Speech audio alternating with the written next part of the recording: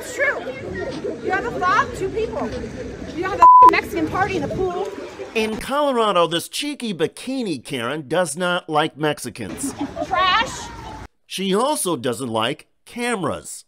You can't just record me. And that is assault. No.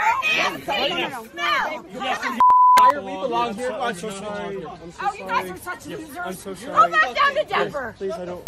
I live here. I live here. Nowhere where you ever came from. You I'm so low class slime. As the TikToker wrote, bye-bye, with the cops you go. If you've got injuries on fingers, I'd like to go take pictures of them. She's crazy. She's arguing with the cops.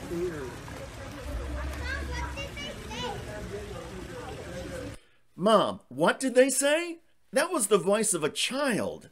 Sadly, this episode of Karenicity took place at an apartment building pool in Lakewood, Colorado, in front of several kids. As the young ones have now learned, violence has consequences, especially for grown-ups. It's not clear if the woman was handcuffed and arrested poolside in front of everybody. The video recording ended before that, and Bikini Karen has not yet been publicly identified. But I think it's fair to suspect she is facing some kind of charges. If you listen carefully near the end, the people filming speak of documenting the physical injuries on their hands. If you've got injuries on fingers, I'd like to go take pictures of them. In most states, there does not have to be a physical injury or damage to charge assault, but it does add to the proof. Another thing worth replaying from the video, after the woman hits the person recording, if you listen carefully, you hear a younger person repeatedly say, "I am so sorry." I'm so Oh, you guys sorry. are such losers. I'm so Go sorry. back down to Denver. Please, I don't. I live here. I live here. Nowhere where you ever came from. You low class slime.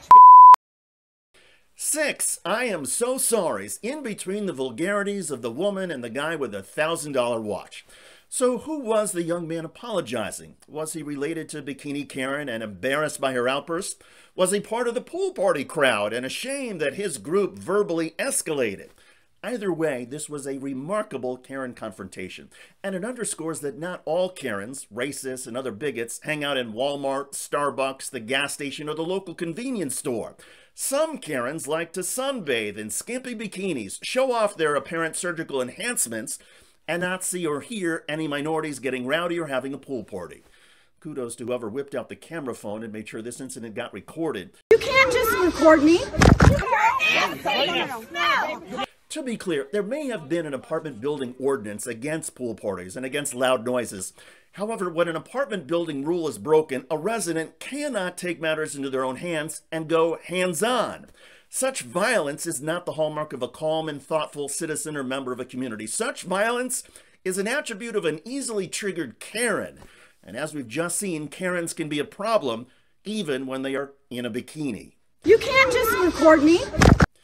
By the way, speaking of problems, here in Connecticut, a state police sergeant has proven he is one of the worst after assaulting a citizen with a camera for the second time in 2 years. I'm trying to get in the building. You have no business here. I do have business here. Stop acting like a savage. What are you doing? At this point, Sergeant Brian Fahey assaulted me yet again. Check out that video at the link below. I'm David Shuster. Thanks for joining us.